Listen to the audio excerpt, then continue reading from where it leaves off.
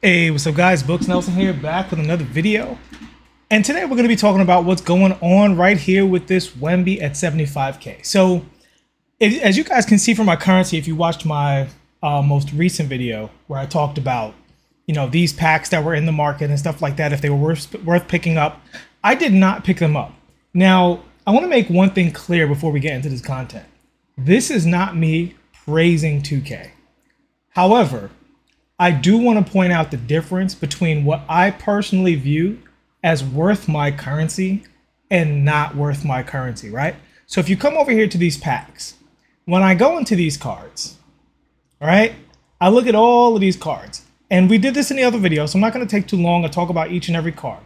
But as I scroll up, I start to notice that more than 50% of the cards don't help my team, either because the cards are bad or because I already have the cards or a card very similar to them. So for me, it would not be worth spending 200,000 VC, like 200,000 VC to not get a card I want, right? I'm not a gambler. I don't like spending money on things and not getting what I want. All my life, in every avenue, when I spend money, I receive a product I intended to receive, right? I don't give people money and they give me a mystery box in return. So for me personally, when I see this Wemby card, I do view this card as worth it, right? And it's not worth it because the VC price is a good price or a bad price. It's just because I have the VC. It's the end of the year. I'm not making any more builds. I'm going to continually get more VC from my career. So this makes my team better. So I'm going to grab the card right here in front of you guys. We'll talk about the card a little bit, talk about what you're getting with this card, right? So this card makes my team better. And as we scroll over to my team, you'll see why. So I'm what I like to call pro money spent, right? I'm a no money spent player, but I do buy the pro pass. So that's 10 bucks every couple of months or whatever it is. Because as a my career player, I get a lot of value out of that also from doing both of them, right? I get the pass completed very early. You can see I'm level 40 already. And so I get to enjoy the rewards pretty early in the season. And speaking of those rewards, don't sleep on that Stackhouse. Maybe we'll make a video on Stackhouse. But as we go over to my team here, and we go to my quote-unquote best team, now this is what no money spent has gotten me to, or pro money spent has gotten me to, right? And so you can easily see how Wemby makes this squad better. I can slot him in. I mean, honestly, I could slot Wemby in for anybody. But when I bring Wemby in, let's say I bring him in for, I probably bring him in for Shaq, honestly. But I kind of like the Shaq card a little bit. So I'll bring him in for Juwan Howard. Even though that makes me a little small, it's a small forward. We'll do that for now, all right? So let's see, where is that Wemby card? There you go. All right. So now we plug Wemby into the starting lineup. My team feels better. It feels more like what I would want. Now, if I was going crazy, I would do this, right? Because this, to me, is just like a cracked team. Because I have point guard Kareem, arguably the best card in the game. I should probably do a video on him, on both Kareems. Phenomenal two-guard in Ricky. Probably my favorite small forward in Tyrese Thomas. And then Wemby and Sean Bradley, I will leave at the starter, right? Now, there's other ways I could go with this. But the point being is, now I actually get to make my team better. And this feeling that I have, this is what so many 2K My Team players have been saying. They don't mind spending money on the game, even though technically I didn't spend money, right? But for most My Team players, 75K VC would cost you money because you guys don't play either Play Now or My Career, right? So, but even time, right? The currency that I get from that, I could always go back into My Career, buy a new build, whatever it may be. But I feel like spending the currency on my team when I actually get what I'm paying for. And so we can negotiate the prices. We can negotiate, player availability and which players are good and how they're doing promos. All of that stuff is about tuning. But the core issue of spending currency on this game and never being able to get what you want next year, that absolutely has to go. Because this feeling right now that I have makes me want to play the mode. When a week comes and goes, right? Like if we look at, and we'll look at this Wemby card a little bit too. When we look at these promos, right? If I go to player market, look at these promos, I did not invest. Free Sean Bradley. I did not invest. Free Tyrus Thomas. I'll be getting another card from this collection soon because I still have a deluxe pack. I have another deluxe pack coming in from Unlimited here too. But you see, I did not invest. I did not invest. I like my career. I like rec. And for me personally, when my team kind of stinks, I just play the mode less, right? But now that I can actually get what I want, I play the mode more. 75k VC is not a small amount of money, like in terms of microtransactions for games, right? Like if I was to go to get VC here, you know, and we look at how much 75k costs, that's $20. The idea that you can go to 2K and say, here's $20, give me the card I want, and they go, no, that's not enough value, we need more from you. That is crazy. $20 for one admittedly good card, but he's not the best card in the game, but he's a very, very good card.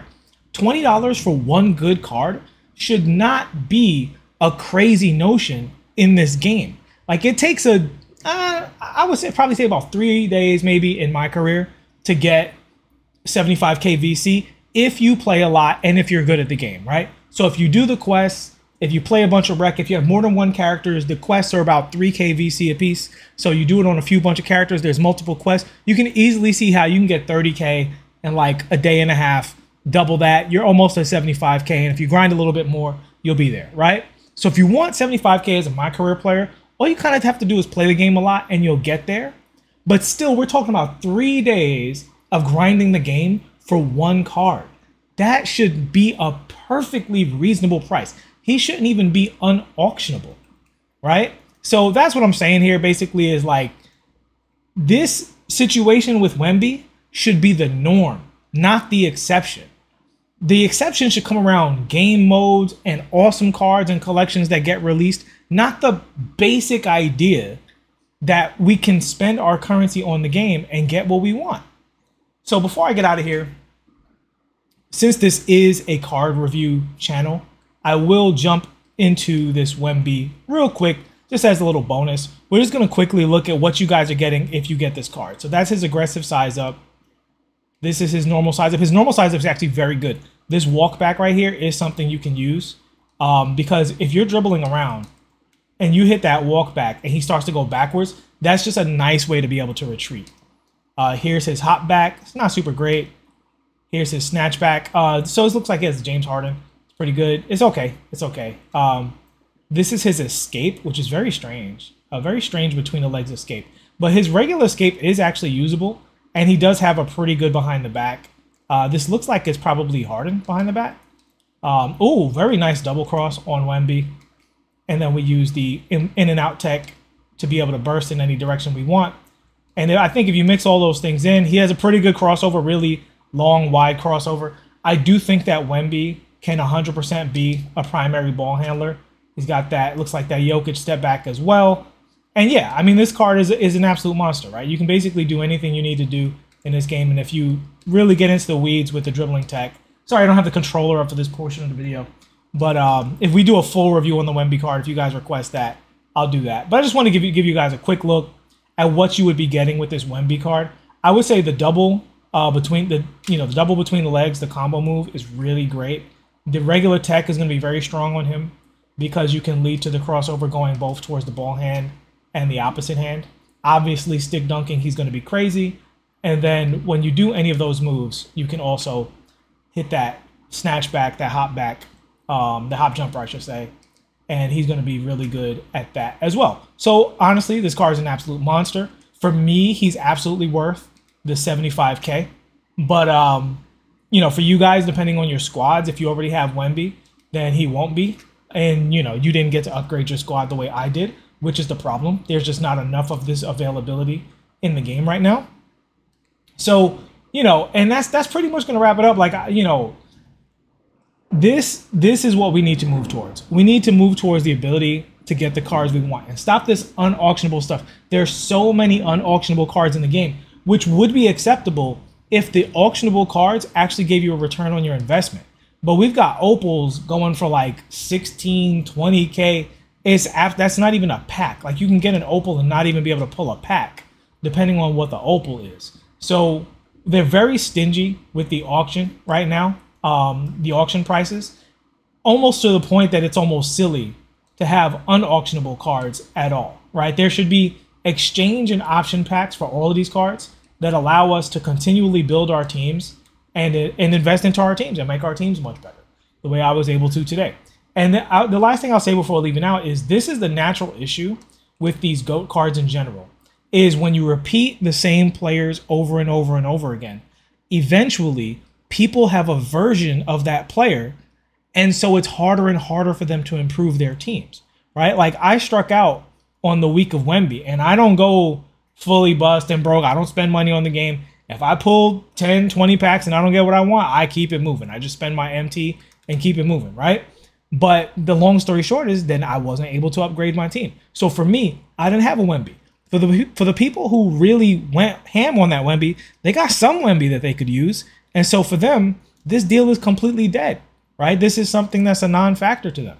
And I don't want that for anybody. Why should somebody come to a drop and go automatically, well, because I've been pulling these cards, I have a version of all of these cards, so I'm just not excited about it. That's not the player's fault. That's 2K's fault because you keep releasing the same cards over and over again. 15 LeBrons, 10 Anthony Davises, 91 Luka Doncic's, 300,000 Wembys. Stop it, guys. Go back to the old model where we got a variety of interesting and surprising cards that kept us wanting to be interested. Even if we have a card that does the same job, maybe they do the card differently. If you keep using the same players, the chances of them having many of the same animations is obviously very, very high. Maybe they get a different escape or behind the back here and there, but ultimately it's the same card. And also, and I think this is really important for my team, part of the fantasy is using the players you want.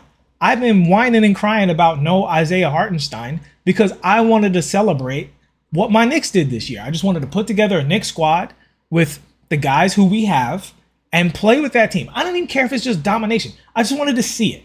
You know what I mean? As a Knicks fan, I just wanted to see Josh Hart, Brunson, Anunoby, DiVincenzo, throw in Julius Randle, even though he was hurt for the playoffs. I just wanted to see that. That's what my team provides because there's no real NBA players in the My Career mode. It's all creative characters. And so I know other people who play the mode the same way. They just like playing with their favorite players. And if you guys keep releasing the same players all the time, where are their favorite players? Yeah, it's cool that some of these cards are here, but look at a few of these cards. How many Kevin Loves have we gotten? Quite a few, actually. Kyrie Irving. There's so many Kyrie Irving cards. So many Allen Iverson cards. And beyond the fact that these guys are short and at this time of the year, they're less desirable cards, how many Hakeem cards, right? You just had a Hakeem that you could, this Hakeem you can buy outright. Hakeem was like pretty available in certain other circumstances. Like people want the mode to go back to the spirit of being able to build their team. And this week, they didn't really do anything new. They just happened to put a good card out, that like people want, as opposed to a card that people didn't want.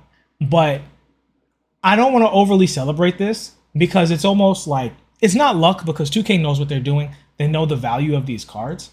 But the fact that this card wasn't popping out of packs quite as much and it's Wemby and all this other stuff, it made him a much more desirable card. But it just highlights how bad it is that the player market's dead, that MT is dead, and that my team has become their team, my casino. So we need to move into a better direction. As happy as I personally am to be able to have fun with a Wemby card, and spend currency to get a Wemby card, as happy as that makes me, we can't lose sight of why this little ray of light is not enough compared to what the mode has become. And that's it. That's my rant for the day, guys. And also my very, very quick breakdown of Wemby. He's an awesome card. You guys know that. And, great jumper, super tall, great dribbles, really, really good. If you want a full in-depth breakdown or something, let me know in the comment section. Maybe I'll do it. But there are definitely other cards I should be getting to first because I think people are pretty aware of what Wemby does. But long story short, my opinion, if you don't have a Wemby card, this is a no-brainer. If you have the currency, should you actually go into your bank account and spend $20 on a Wemby card in July? That's up to you guys. I'm not here to watch pockets. But I will say we're about to be getting trailers of the next game. And we are coming into this conundrum of like, how much do you invest in this game mode knowing that there's only a few weeks that you'll really be able to enjoy whatever you get out of it before the next game is coming out, which is why I don't put a lot of emphasis into the potential of like season 9, because not that many people are going to reach level 40 season 9, and those that do are only going to enjoy that level 40 reward a hot minute before they're talking about 2K25. But that's it for me, guys. Thank you so much for the support on the channel. The views on that 2K League video are getting just absolutely out of hand. I can't believe it. Please like and subscribe if you have not already. I'll see you all in the next one, and peace.